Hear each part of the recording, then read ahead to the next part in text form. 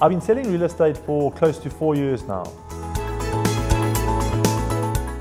I have actually done a number of things, and these consist of being a game ranger at Pinder, working in Thailand as a dive master. I've worked in marketing retail in Durban, and I studied through UNISA, which led me to that. And I've been in hospitality as well. And so I've actually gone through a number of different careers, which led me up into this point.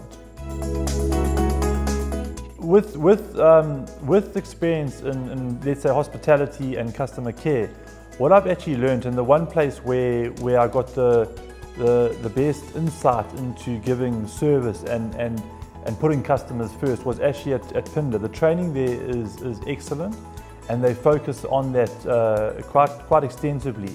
And obviously, being a 5-star destination, you need to have quality service. And so I think I've adopted a lot of those principles in the service that I give today in property and selling property. I've been living in this area for just over 30 years. We moved down from Zululand when I was young, and we've been living in Salt Rock, which is one of my areas where I specialize and sell in. On the weekends, we've got my wife and myself have 2 young boys, and we love going down to the beach and spending time on the beach. We go to places like Sugar Rush, where we can ride our bikes and enjoy a bit of outside activities. And so those are the 2 main activities that we get up to on the weekends. I never saw myself getting into real estate, and I'm really excited that I have, because I'm living in an area that I've grown up in, I'm passionate about, and I'm doing something that I thoroughly enjoy. And there are limitless opportunities going forward with being in this industry.